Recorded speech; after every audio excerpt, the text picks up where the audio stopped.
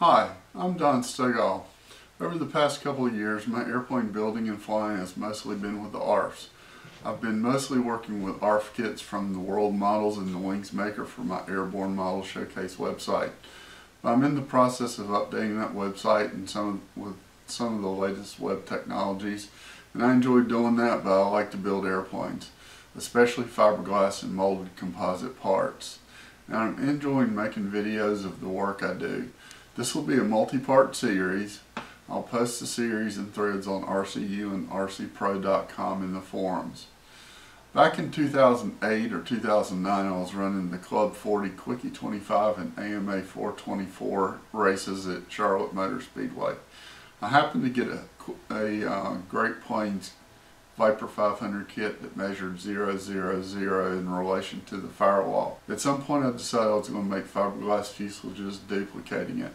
The Viper has external elevator linkages, and not much can really be done about that.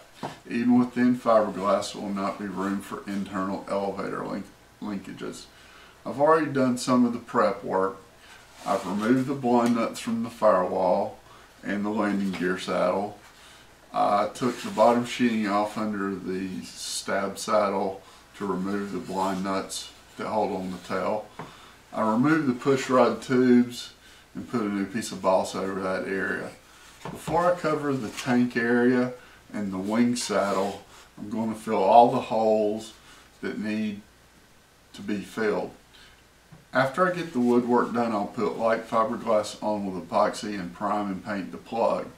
One thing I can't do is radius the edges up to the maximum allowed by the Quickie rules. There will just be too much work. So this will be a clone of this particular fuselage. In the next video, I'll actually do the fuselage preparation. Thanks for watching, and please subscribe to my channel. If you are an Android user, please check out my drill bit charts and RC calculators apps.